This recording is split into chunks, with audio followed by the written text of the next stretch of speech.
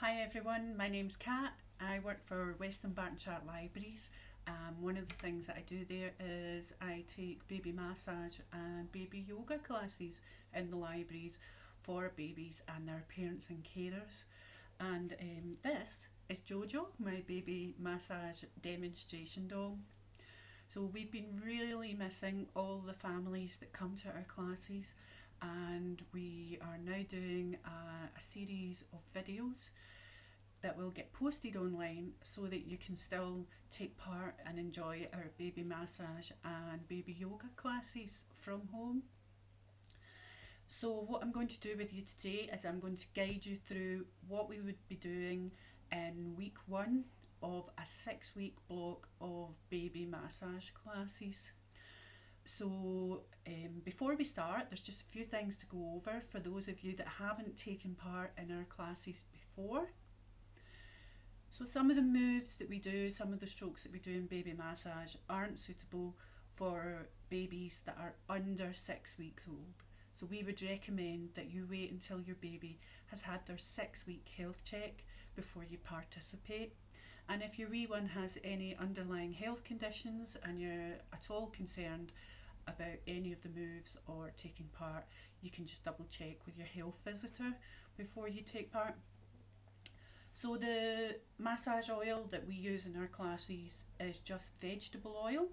So if you've got any vegetable oil or sunflower oil in your kitchen, that's perfect to use. It absorbs into baby's skin really easily, and that means they won't be slippery if you need to pick them up at all during the session. And also there's no perfumes in that kind of oil, so baby's unlikely to have any kind of reaction to it. But if there's something that you would prefer to use that you have at home, that's totally fine too. So in week 1, we would always focus on the legs and the tummy.